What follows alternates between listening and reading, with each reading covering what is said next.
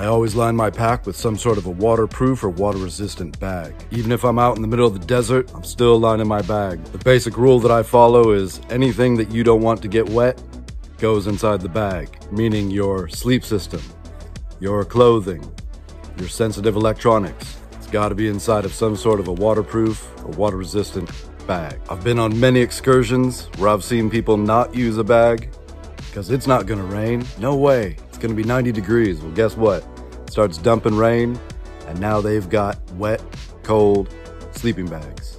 No fun. I'm gonna run through a couple of the options that I use, starting with the contractor bag or drum liner. It's just a black plastic giant garbage bag. Get them in 3 mil or higher. As the main liner, they're great. You can cinch them up. Now, they're not totally waterproof unless you tie them off. They're great because you can lay them down as ground cover. They will hold air. You can use it as a flotation device, so it's just a multifunctional piece of gear. I love these traditional military rubberized bags. It's kind of like a canvas on the outside, simple tie down. You know, if you get these surplus, just go through them, inspect them, hold them up to the light, make sure there's no rips. Good bag, you can pick these up for like 10 bucks at the surplus store. I run these dry bags. This one's by Snugpak, this one's by Sea to Summit. Good quality, the stuff works. I wanted to talk to you about subscriptions. Now, if you dig my content, you want to see more of it, you subscribing, sharing, liking, whatever it is you do on YouTube helps out the channel, helps me out, so I appreciate it. This is the ILBE Waterproofing bag. Incredible bag because it's got this valve. You can let air out, you can seal it up and then use it as a flotation device. These are made by SeaLINE.